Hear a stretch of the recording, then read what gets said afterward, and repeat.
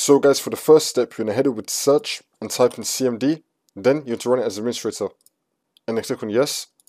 And then once you run this, you're going to type in sfc /scan now and then click on enter. Then you want to run the scan. We can run this scan in the background as you complete the next steps in the video, so you just want to minimize this.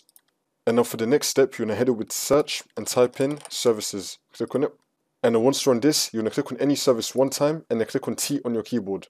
Now you're going to find task scheduler. Double click on it. Make sure that you have the startup type on automatic and then click on start, which will then make the service status running, and then click on OK. And now for the next step, you're going to head over to search and type in change the date and time. Click on it. And then once you run this, you want to make sure that your time zone is correct. You have set time automatically turned on. Then you're going to scroll down and then click on sync now. Make sure that your date and time is fully synced up. And now for the next step, you're going to head over to search and type in check for updates. Click on it. And then once you run this, you're going to click on check for updates. Make sure your computer is fully up to date. And now for the last step, you just want to restart your computer and then the problem should be fixed.